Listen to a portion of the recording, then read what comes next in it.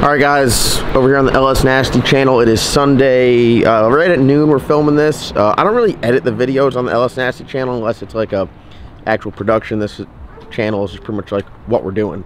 So, we're here at the shop, and as you guys can tell by the title, we are planning on doing an addition, an expansion. We're going to pour a parking pad first, and then we might build something on it, potentially. Yeah, build something on it at a later date if you're picking up what I'm putting down. So this is the shop we got right now here in Erwin. It is 8,000 square feet. Yeah, is what it says. What is it? 60 by 100 and something. 100 and something. So it's a pretty good shop. It's got pretty good office space. As you guys know, we're doing renovation in the office. So we got our guys in there right now. Did they leave? Yeah. Would they probably have to get lunch, I'd assume? Working on a Sunday. They're hanging drywall. They're mudding it right now and filling in some things. We're redoing the whole thing, central air for the race car room and the office.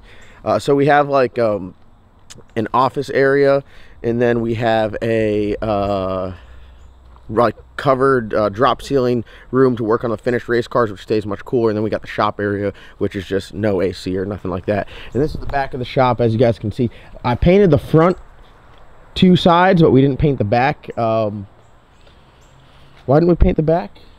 Cost and accessibility, maybe. Yeah, ain't nobody back here. So at the time when we painted it, we didn't own the building, but we now own the building and the lot, so it is ours. I was gonna make a joke, but I can't. I guess I could. It's like picking a girl up at the bar and she's got all her makeup on, and when you get her home, this is what you get. This is what you get. So yeah, you can see like we got a little shed there, like makeshift shed for our AC unit. A lot of stuff when we didn't own it was like we didn't like do it too permanently in case we ever moved, but now this is our forever home.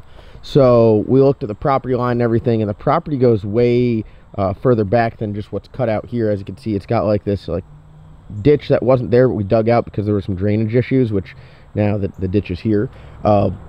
But the property line goes pretty far back. I used to think it was to that fence, but it goes much further back that way, and then it goes all the way to the top of the hill. So I got some concerns with these trees leaning over the shop. You know, we got some expensive stuff, especially in like, I mean, really throughout the whole shop, whether it's just cars, tools, equipment, parts. Yeah, anything. We have it'd Safety. be, yeah. So as you can see, a lot of these trees are leaning over. So I think we're gonna try to cut down some trees that overhang. Wouldn't you say it's a pretty good idea? Yep. So we're going to cut down some trees that overhang, and then we're going to cut back a lot of these trees here that overhang, and we're going to put our addition out this way. So, all right, Matt, you can take it from here. So right now we're thinking about a 25 by 75.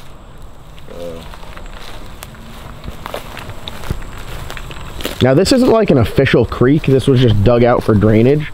So it might be something where like we have to put like a French drain in, or just gravel that area in. Yeah, you know, maybe put a culvert in, and then get some, you know, at least right here on this corner, you know, that doesn't really matter. And, you know, that back there, we're getting farther away, but just right here in this corner right here, which is just pretty firm, but might need to make sure that when they pour it, that it's tamped down real good, and, you know, shake it, vibrate it, and make sure that it's not soft or anything right here. That's 25 foot right there. So as you can see, it's outside, it doesn't seem like a lot. Inside 25 feet with the roof over it, I mean, it seems like quite a bit. And the reason why we're doing this addition is we're going to make this back area more of our production area. Yep. We're planning, the goals are to get a CNC. Right now we got a plasma table, and then we're going to add another, I'd say, asset to the deal we have here. So we want to have room for that. We want to have a chassis table, because I know me and you, we just want to build a car from scratch, start to finish, all in-house. Yep. Which I think would be cool later on down the road. Get a chassis table, you know, some of the stuff for, you know, I'm sure, for sure mine's not going to be the only one that gets wrecked, so we're going to have to fix them in the future. So it's just part of it. And having the chassis table would definitely help. Building another car, you know, all the little things. Like if we had a chassis table, the new Bad Apple would be much simpler. Chassis table. Tossing it on there, getting it on there, and getting everything perfect. So we're gonna do that, and it really opens a lot of room in the shop area, because right now it's packed in there. I mean, we got a lot of stuff. The plan is we're gonna get rid of some cars to make room. We're gonna add an addition to make room. We're going to put some machines in here to make room, and then we're gonna offer you guys a lot of parts that we use that really take our stuff to the next level, to take your race program to the next level. So that's why so the plan is we're going to go 25. We're getting 2 price quotes from Marcus for a 25 by 50 and a 25 by 75. 50 at a minimum. Yeah, 50 at a minimum. 75 preferred. Yep. But we're only going to cut the shop out to where it's accessible, open for 2 bays. So it'd be 20. It'd be 50 deep will be cut out, and then that last 25 will be closed off. Yeah. So put like a wall up, and then have a a secondary, be able to enclose it to house some of our other stuff we're thinking about doing. So right now we're at a 25 foot here, and let's see, let's go 50. I think 50 is right at this little line there with the gutter, if I'm not mistaken. We're gonna say goodbye to the short course track here. It was a good run. I think I'm just gonna push it down there and then make it an oval track for all you NASCAR fans. It's 50 right there. Yeah, so pretty much right here. So for the shop, will be cut open. It'll be accessible.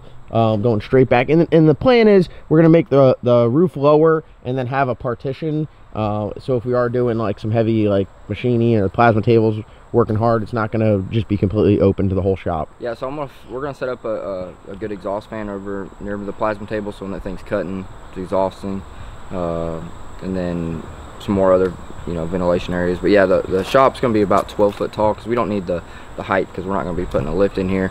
A lot of the CNCs we're looking at are no higher than 12 foot, so that'll work good. So it's just going to go, so the roof will be off center or different heights, so this roof will stub inside that roof, and then we'll seal it off. We'll have a gutter here, and then this will have a gutter too, so that'll keep all that. And then something we're going to pour down to the footer right there, and try to link them both together as best as possible. Anybody that's ever put 2 concrete slabs together, especially something that's this old, to a new one, and yeah, you said the building was built in '73. Yeah, which so, I don't know. Maybe it seems kind of old. Yeah, I don't know. My paint job brought into the 2000s at least. It did, so this is 50. So this would be the open accessible area for the shop. Now you go another 25, and then this 25 by 25 area will be for something else that we have in store here. So that right there, that's a pretty good size chunk, Yeah, especially if we packed in there. I mean, we could go however much later on. Just kind of keep expanding until it fits our needs.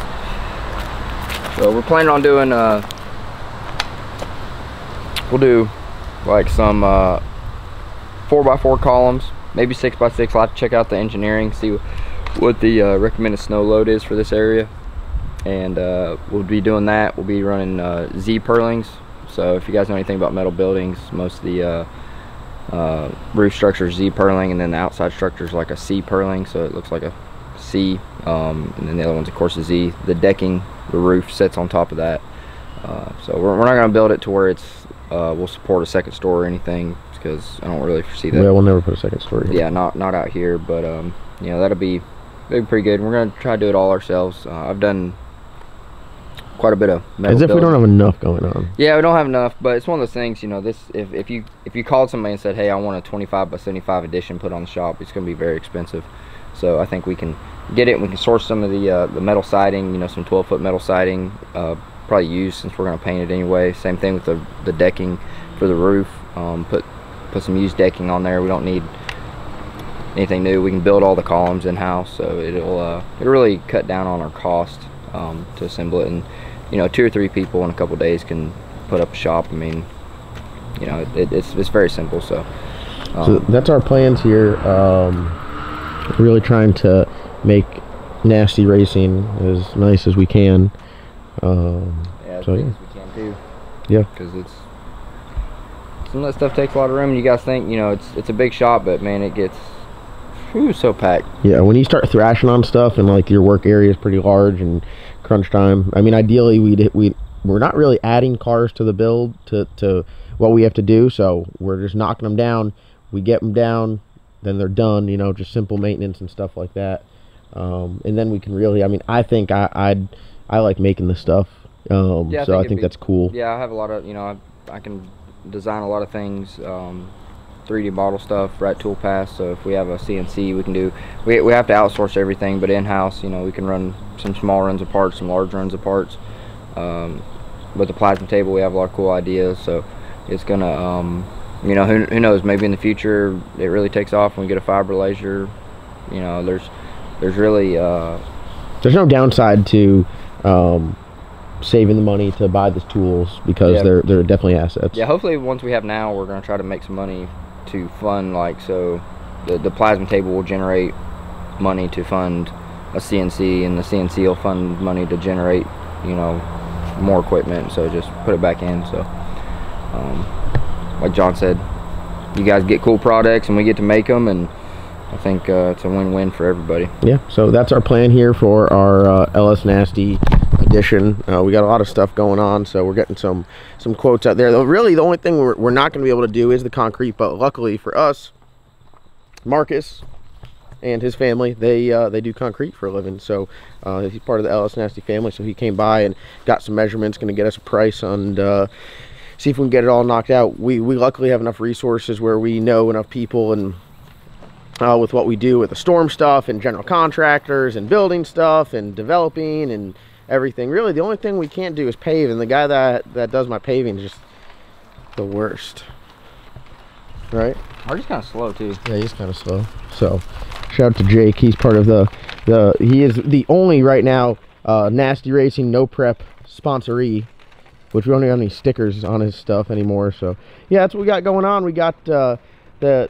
LS Nasty renovations are about to take place, and we got a lot of work to do. So thank you guys for checking out this video. If you guys have any comments, recommendations, I make these videos just to keep you guys in the loop of what we got going on. But if you're like, hey, I'd probably do this, or hey, have you thought about this, or you guys yourself are local to us and can provide some assistance, as in like you do metal structures or stuff like that, hit me up, let me know. We'll get in touch and we'll make it happen.